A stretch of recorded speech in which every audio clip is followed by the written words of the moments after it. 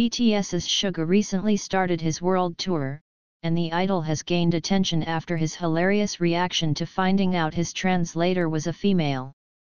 On April 26, local time, Suga had his first show in New York.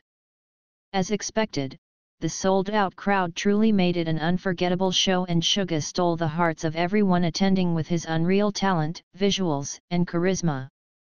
While not everyone could attend, armies were on hand to ensure that they shared some special moments from the show, from heartbreaking to hilarious and hot. In particular, one moment that has gone viral includes Suga and the translator. Of course, BTS has always made fans laugh with their interactions with the translators, whether it was V clowning one for censoring his swearing or Jin catching one slacking.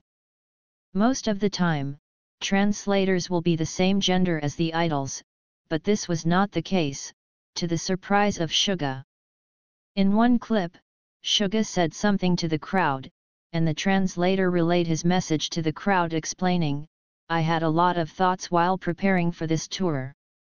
As soon as she finished speaking, Suga's face was hilarious as he momentarily paused before having a shocked face and saying, "It's a woman."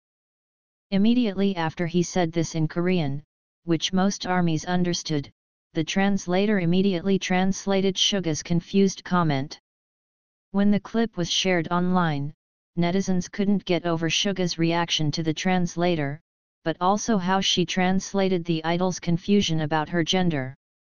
Of course, it isn't sure whether this translator will stay with Suga for the duration of the tour, but she is definitely on the ball. Suga had only managed to get his comment out about her before she quickly translated it.